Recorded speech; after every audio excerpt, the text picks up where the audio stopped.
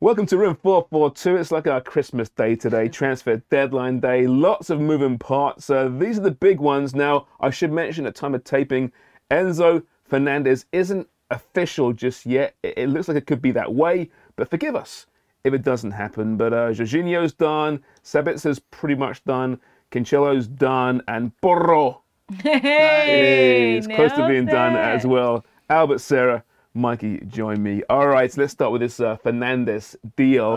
105 million we're hearing. Albert, listen, from Benfica's standpoint, what a great piece of business. Well, this is incredible, and this is what they do, right? They get these players and they sell them off for big money. I was just looking at the biggest fees that they've had since transfers the past like 10 seasons, and João Felix is up there at 127 million euros, and this is around the same price. And just the season before that, Darwin Nunez, 80 million. So for Benfica, this is fantastic. I mean, you couldn't ask for more. Your player goes to the World Cup, wins a World Cup, young player at the World Cup, and now he's wanted by the best clubs in the world.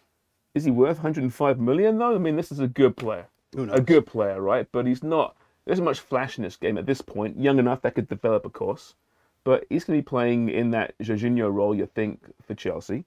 Is it a good deal for Chelsea? I mean, I don't really know what Chelsea are doing. It seems like they're trying to get everyone they can get their hands on this transfer window. I think Enzo Fernandez is a fantastic player, and he has a lot of career ahead of him, and, you know, such a young player to win a World Cup. But 105 million pounds, I don't think so. But the game has changed, right? Like this is the day and age we live in. I mean, I'm only scared to see what happens with Mbappe whenever he decides to leave, because I mean, 300 million for sure. It's You been wonder, right? Yeah, you really do. Jorginho was a surprising one to a certain degree. Heading to Arsenal from Chelsea, 12 million pounds. Great deal for Arsenal. So experienced. Now, we often ask ourselves, how do you react if you're a teammate of a player and your mate gets transferred, especially when you find out during a promo shoot? Sean, roll the video. The smartest player in the squad is Jorginho, 100%, because he have a... I don't think he plays for Chelsea anymore. No? I think he's Arsenal, transferred no? to Arsenal, I believe. I would say Jorginho, no club, no? Or what? Or change? I think you've got to change it. Yeah? But it's now or? He's gone to Arsenal. Yeah, it's happening today. Yeah, I read yesterday. There's like photos of him. No. Smart Cucurella. I love that video, actually. It just shows. But yeah, great deal for Arsenal to get a guy. They need depth in that middle of the park for sure. And let's face it, Chelsea need to also jettison some players as well. Yeah, I wonder what kind of role he'll play at Arsenal, right? Obviously, they need to add depth there, as you said, but is there a way that he finds his way into Arsenal starting 11? Because he's of that quality. Well, Jorginho that we've seen that plays for Chelsea, I mean, he's a starter in the Premier League. So for them to go out and get him for, what, a reported $12 million about, that's a great bit of business for this Arsenal side. And I'm loving the moves that they're making, even though they've had some misses. But for Chelsea as well, he's leaving into the seasons. Again, 12 million. What a great, financial balancing act they're playing there. Oh, yeah. 100 million pound players, 12 million for Jorginho. But I mean, he's a very good player. And Arsenal needs some experience too. And it's a very, very young team. So for me, that might be the steal of the window, actually. I think so. I can't find a negative in this transfer.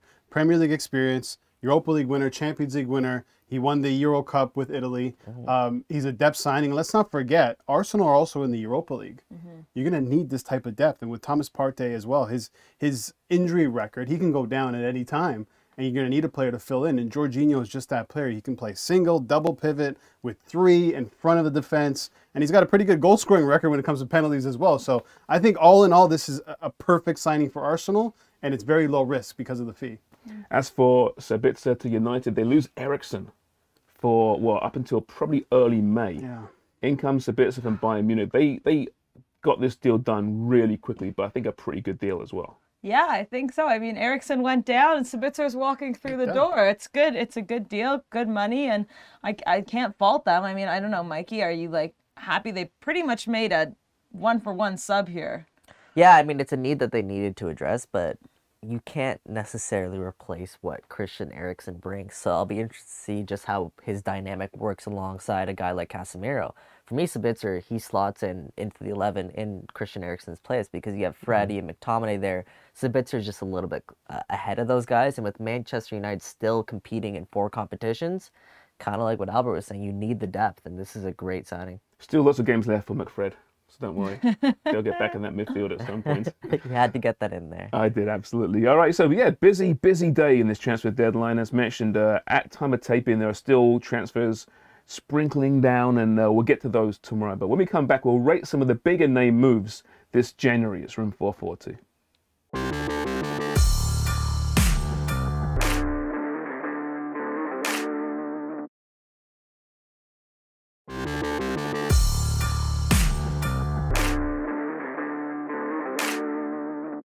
The January transfer window slams shut, and once again the Premier League has dominated the global football market. The English top flight saw the departure of Cristiano Ronaldo and an influx of young pretenders to his crown, with Chelsea co-owner Todd Boehly quite literally breaking the bank in pursuit of the next big thing. Having already snapped up Mykhailo Mudryk and João Felix among others, Chelsea are set to break their English transfer record with the acquisition of World Cup winner Enzo Fernandez from Benfica, as we mentioned earlier.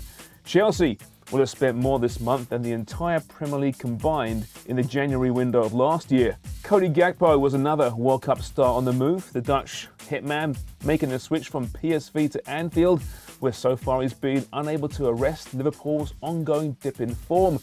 On the other side of Liverpool, Anthony Gordon jumped the sinking ship that is Everton in a $66 million move to Newcastle. Not bad at all for a player with only 7 goals and 3 assists in 65 Premier League matches. Other eyebrow-raising moves so far include João Cancelo to Bayern Munich. Cancelo set a new record for most touches in the season last campaign with Man City, while midfield maestro and European Cup winner Jorginho made the switch to London rivals Arsenal. January deals rarely have the impact clubs hope for, but English teams have $500 million reasons to hope this year will be different.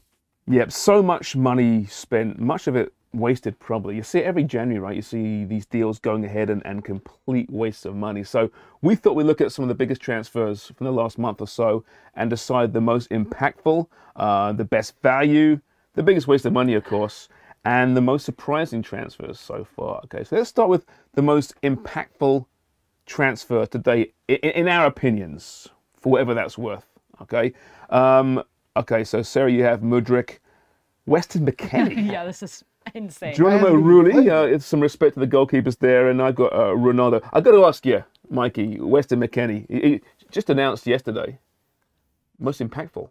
Most impactful signing. Reason being, obviously you have the American connection already existing at Leeds.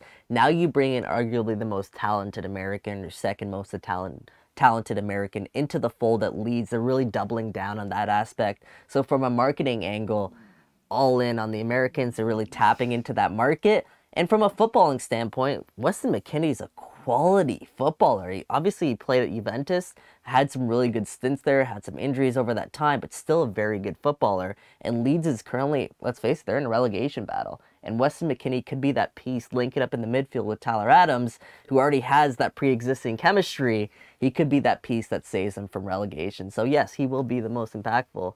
They actually got Adams to interview McKennie. I saw that. It was really good, I saw that, yeah. Two buddies. All right, goalkeeper boy.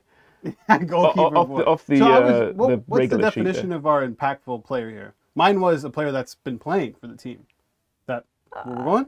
That's hindsight. No, we were predicting Well, so anyway, Geronimo Rulli moved from decide what you Villarreal want. to Ajax. He's already played 4 games. He took over the #1 job. Hasn't lost. Clean sheet, man of the match in his debut. World Cup winner, Europa League Cup winner. I think for Ajax at the moment, based on the players that have been transferred so far in January, he's made the most impact because he's also not only played the most games, but he's made his team better. Yes, yeah, very good goalkeeper, right? Not as good as Martinez apparently for Argentina, but still pretty good. Sarah, quickly, Mudryk, the big money move, of course. Yeah, I mean, we also are hearing now that Ziyech might be going to PSG, and with the situation at Chelsea up front, they have no one reliable. We'll talk about João Felix soon, but Mudryk, we saw his first match against Liverpool. We know what he can do. The guy's fantastic, and if he keeps his form and he's super young, I think he can be absolutely crucial for Chelsea, and they need it. Yeah, the little cameo he made against Liverpool. he looks so good. He looks like a He fantastic does. He's got player. the pace right. Yeah, I put Ronaldo because the impact his departure from Man U has meant for that club has been just enormous. Right? They haven't lost since he left. They They're did playing some of the lose. best. Did they lost Lost once? to Arsenal. Okay. Arsenal But one still loss. playing really a lot better. Playing very well. Yeah. Yeah, and one of the best teams in the league right now suddenly because of his departure. Controversial. All right, next up, best Always value. going back to Best Ronaldo. value in this year's window. You got Depay, Sarabia, Daily Blind, and Facundo Buonanotte. I don't even know how you pronounce that one. Daily Blind?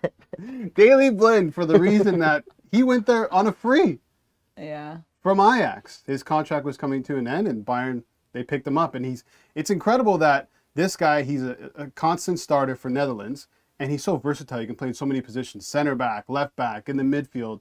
And Nagelsmann has said he's going to use him in multiple positions. So you're getting a player like that on a free? You just did your last pick based on what's happened already so far this January window.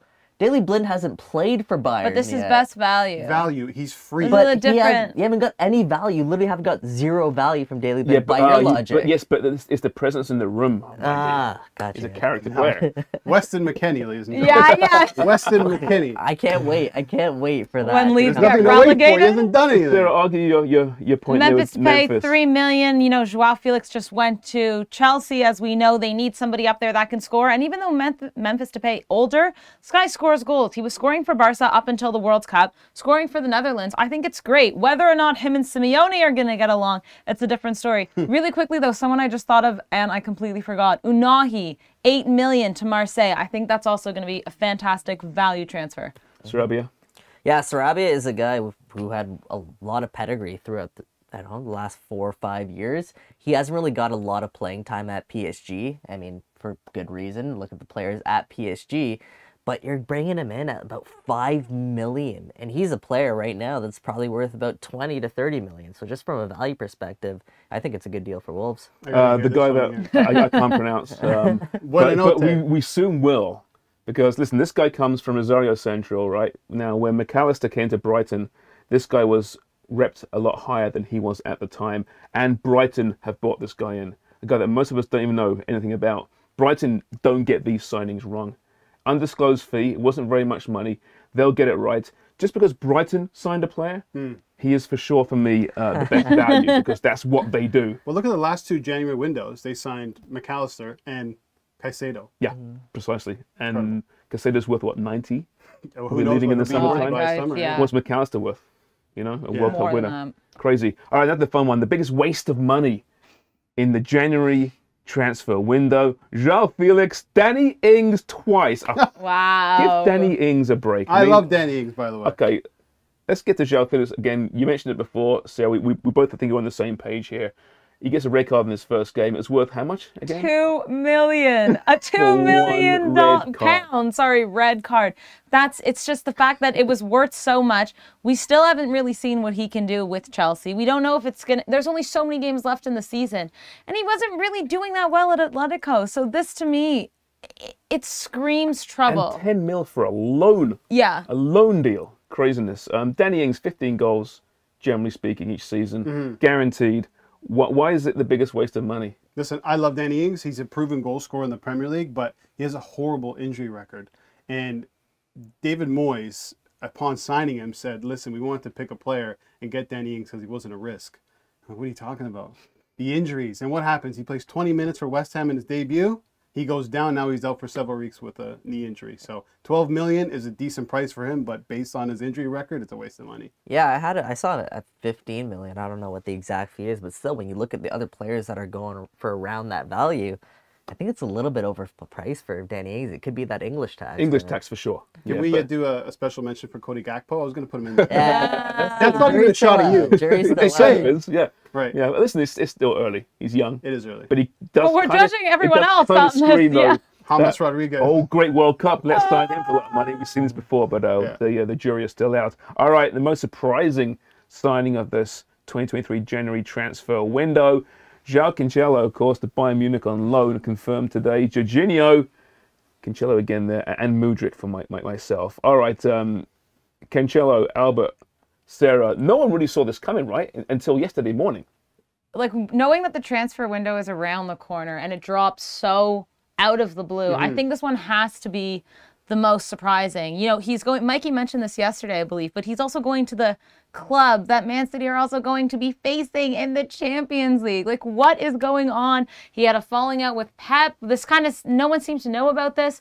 Very strange. Yeah, it seems like Pep is, I don't know, flexing his muscles a little bit. Yeah, I think he had a bit of a tete-a-tete with Cancelo. He wanted to play more. He's like, no, you're not going to play. And it's strange for Man City because if you look at their depth at left back, nothing there. Sergio Gomez, Zinchenko's gone. Nathan Ake plays in that position. But if one of those players goes down, they're limited in that position. It's a very strange thing that's going on right now. But I think it's Pep just kind of setting his authority. Mikey, you had? Who did I have? I had Jorginho. Oh. I had Jorginho, yeah. I mean, this one kind of came out of the blue, kind of like Cancelo, right? You're selling him to sort of a direct rival there. Obviously, his contract does expire at the end of the season. But we've seen these two teams sort of link up in the past. And when you're selling a player who I believe is still very important to your squad, in a way, unless they find a way to get Enzo Fernandez over the line here, it's almost like they're waving the white flag on the season when a guy's so important to your team. I have Mudryk because he was going to Arsenal.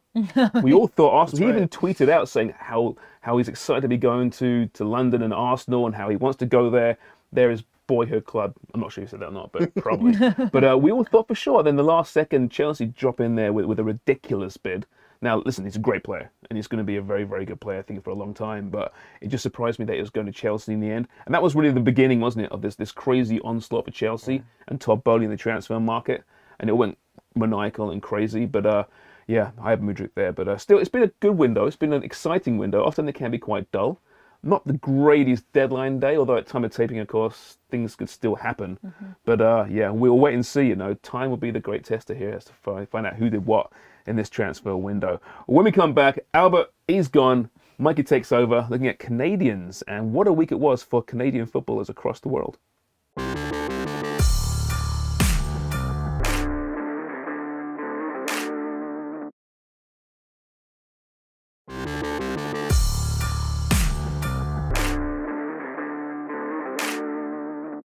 A pair of Canadians are tearing it up in Portugal, while Kyle Larin had a dream debut in Spain.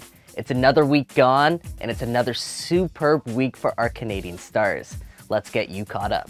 Remember last week when we were chatting about Kyle Larin's move to Real Valladolid? Well, the Canadian international made his debut for his new club, and it was storybook. Larin came off the bench and scored a 90th minute winner to secure a massive 1-0 victory, propelling Real Valladolid out of the relegation zone in La Liga. It's a dream start for Larin, and hopefully it's a sign of things to come. To Portugal we go, where a pair of Canadians had a week to remember. Up first, Chloe Lacasse notched 4 goals and an assist in a pair of wins for first place Benfica. The 29-year-old will hope to bring that goal-scoring touch with her on the international stage, where she'll challenge the likes of Christine Sinclair and Evelyn Viance for minutes up top. Speaking of goal-scoring touch, how about Steven Eustáquio? The Leamington, Ontario native scored not once, but twice this week for FC Porto, including a 1 screamer against Sporting to lift the Dragons to their first ever Taça da Liga title. Eustáquio now has 7 goals and 5 assists this season and is rounding back into form, which is great news for Porto, especially with a Champions League tie with Inter Milan looming next month.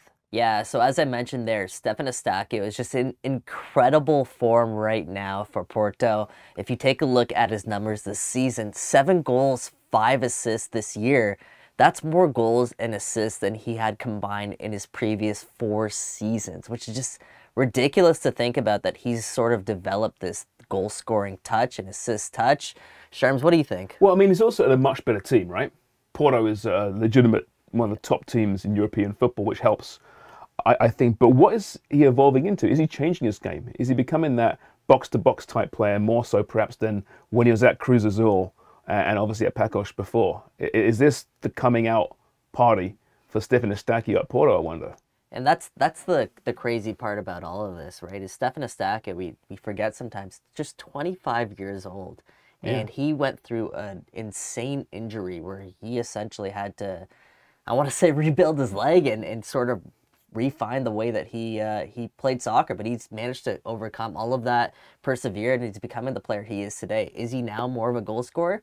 I mean, he's learning how to find to pop up in the right areas. I think that's the most thing. I mean, we saw over the weekend he had a fantastic strike against Sporting from outside the box, which is great, but you don't see that every day from Stefan Osaka. What you are starting to see more and more is him popping up in the right areas and finishing off some opportunities. So it's great to see. It bodes really well. Sarah, Mikey mentioned there, of course, Carl Larin at Valladolid. There you That's go. right. You nailed it. But I mean, listen, it was a huge goal, huge 3 points for this team.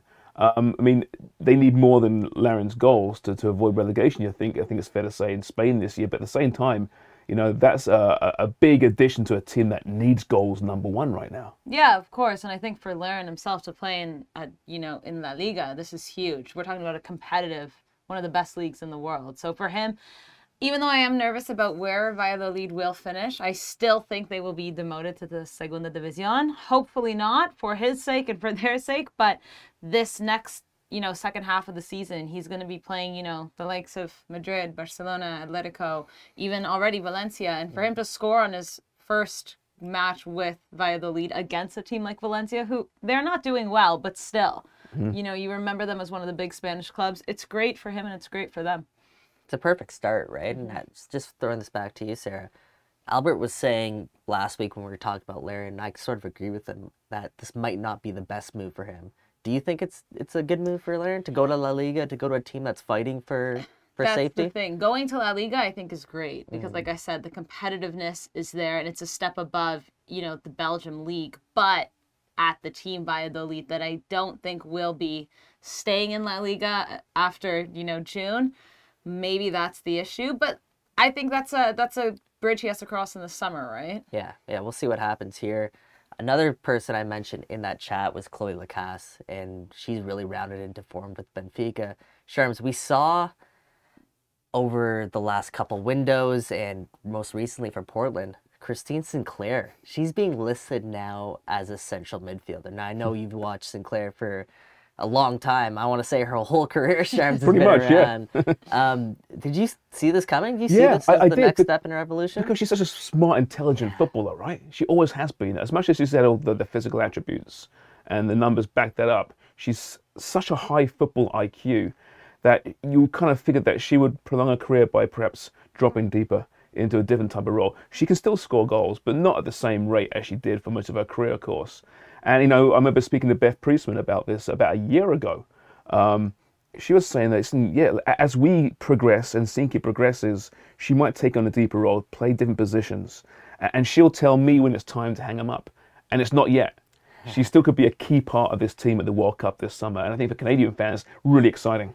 Yeah, how can you not be? She's in my opinion, just growing up watching Canadian football, she is the epitome of Canadian football still. And the fact that we get to see her still play with this, soccer IQ you guys were referencing, she can create so many chances for now, the younger girls up front, even though she has dropped back a bit because she still has that ability. She sees, I feel, what a lot of us can't see, Yeah, exactly. Huge year, of course, for her and the women's team across the world with the World Cup coming up this summer. All right, we're out of time. What a day. Transfer deadline day. So exciting. We're back tomorrow and we'll look about the transfers perhaps we missed because these things keep filtering in throughout the night. No, we're done? Think we're done? Oh, you're sick of it? No, not yet. More transfers to come. All right, more to come. All right, it's room 442.